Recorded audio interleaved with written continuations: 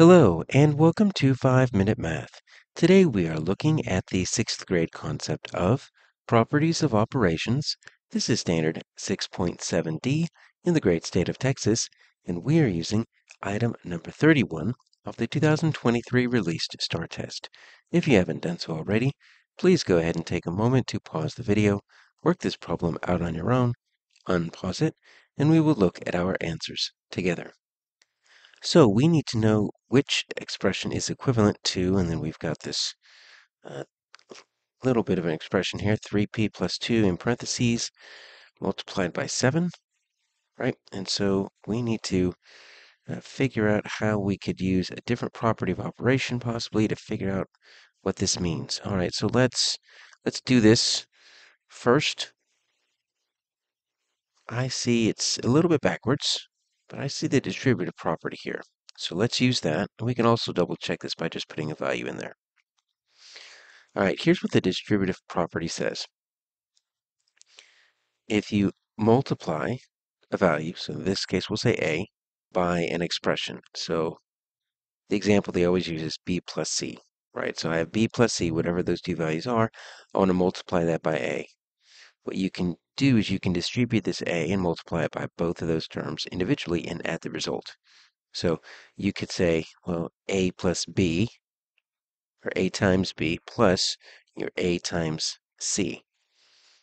So these two are equal. So you could distribute out or you can multiply out that a by both terms separately. And even though they've got this right here, there's my a and there's my b. It doesn't have to be addition, right? It can be subtraction. But I see this a times b plus c, they just have the a on the backside. So let's look at it that way. Let's get this 7. We can have the 7 up at the front. 7 times 3p plus 2. Right, so it's going to be the same thing. I just move this 7 up to the front, right, because that's the commutative property of multiplication. You can multiply two factors. In this case, this is a factor, and then this is a factor. I'm using this expression all at once. Multiply them in any order, you're going to get the same product. So look, this looks exactly like we did up here. So what I'm going to do is I'm going to distribute this out. So 7, right, so here's my AB, right? So I'm going to do 7, that's my A, times 3p, and then I'm going to add my AC. So that's 7, remember that's my A, times 2, okay? So that's the distributive property at work. Let's see what I can simplify.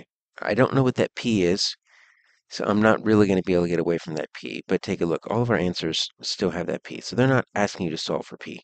We're just going to keep that there. But I can multiply 7 times 3, that's 21. So I've got 7 groups of 3p, so that's really just 21p. And then 7 times 2, that's 14. So there we go. 21p plus 14. So I see that answer down there as D. Now, how can we verify that this is true? Well, let's just put some values in there, right? So let's go super easy.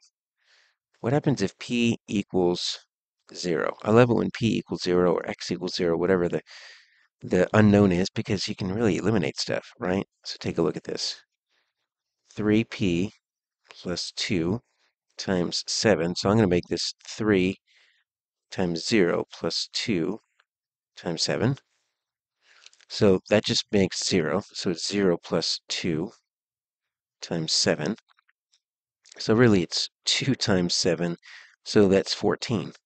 So let's plug in a 0 here. If I make this 3 times 0 plus 9, does that make 14? Nope, that's going to make 9, right? It works here in B, right? So maybe that's a maybe. It doesn't work here in C, and it does work here, all right? So that eliminated A and C. So let's put in 2, right? So 3 times 2 plus 2 times 7, that's going to be 6 plus 8 times 7, right? That's going to be 14 times 7, and that is going to be 98. And if we put a 2 here, that is going to be 6 times 14, not 7 times 14. So B doesn't work. So my answer is D.